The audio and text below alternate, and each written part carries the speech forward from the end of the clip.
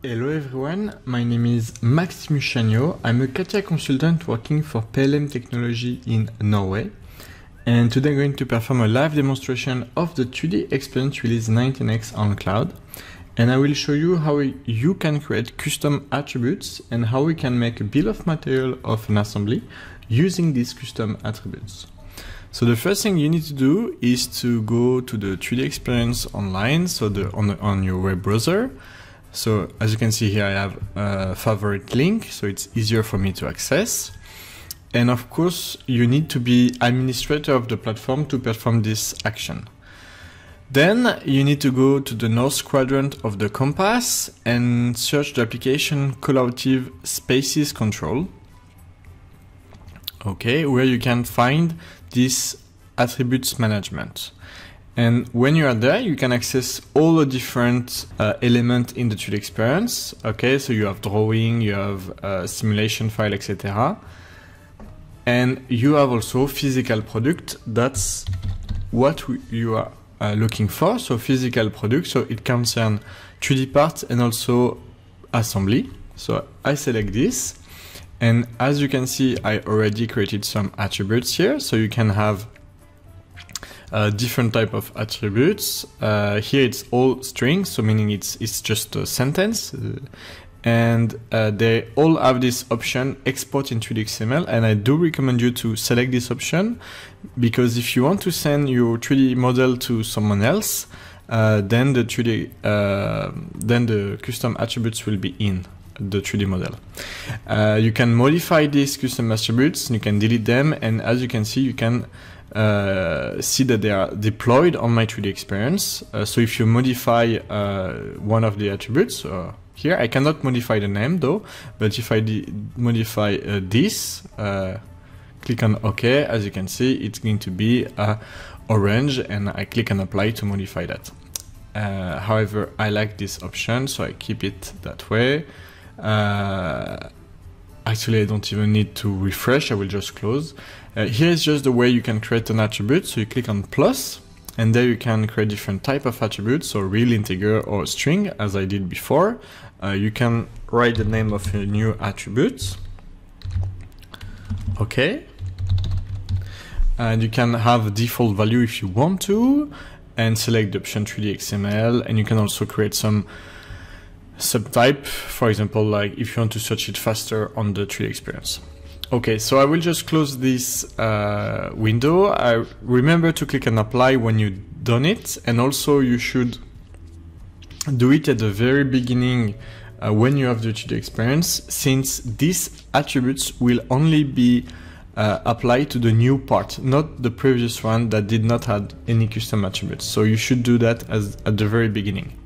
Okay, I close my window and I already have a 3D experience open here. And as you can see, when I click on 3D parts, it proposes me to, of course, change the name of the part, but also already have these custom attributes in the panel. So here I have an example of an assembly containing several parts, and I already filled the custom attributes here. Okay. And now I will show you how we can apply, how we can create the bill of material of this small assembly and bring these custom attributes. So I will insert a drawing in my assembly. Okay.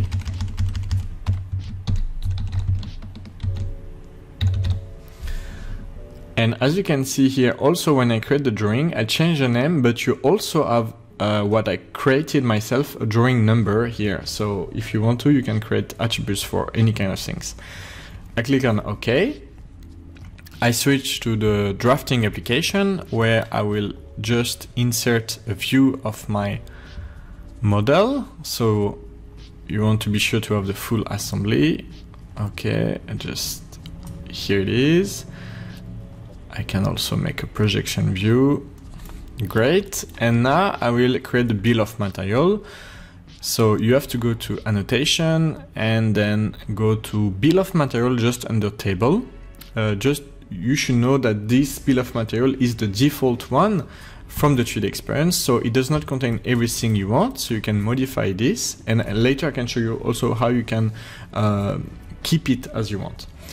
So here I have name, description, material, estimated weight. So I will just delete all of that and create and change it by my custom attribute. So you have to go to properties. So I do it again, right click, you go to properties and then reported properties, where you'll find this item here. Be careful, sometimes the window is a bit small, so it hides the button, so just keep it big. So I will just delete all of this. Okay, click on apply. You can see item number and quantity. I will select the line new, where it actually copied the previous one, and from there I will just select color, and it's the one containing the same name in the brackets. So color, click and apply, it works. I continue that way. Here we also have dimension, click and apply. Okay, I select another one that I think I can write my attributes. Okay, I select another one as well. We can select the weight. So here you have several, so be careful to select the one with only weight in the bracket. Apply. So we don't see it very much, so I will just, as you can see, it's working. Properties. Okay, and the last one is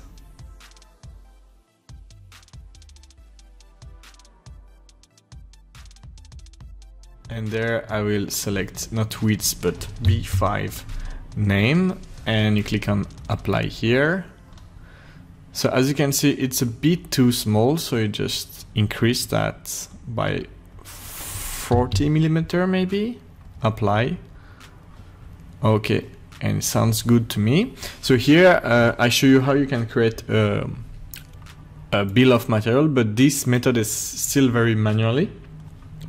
So if you want to save this bill of material, you always want to have this kind of bill of material, then you need to close the 3D experience, log with administrator on the default collaborative space, and you will click on your head here and you will go to standards, where you can find this bill of material default style. So you have to go to drafting, then you select the type of ISO you use, standards you use. So here I use ISO myself, and then you go down to ISO, you go down to styles, and you go down to bill of material, and there you have the default, okay, where you can modify each element. Reported properties, you find exactly the same panel where you can actually search for the attributes you want. And of course, what I did is you can also create I created my own ISO file, so PLM ISO, where I can modify this as well. But remember that you need to be logged as administrator. So that was it for today. Thank you very much for watching the video. Do not hesitate to subscribe to our YouTube channel, and I hope that you will like the video and you will see more and more like that. Thank you very much. Goodbye.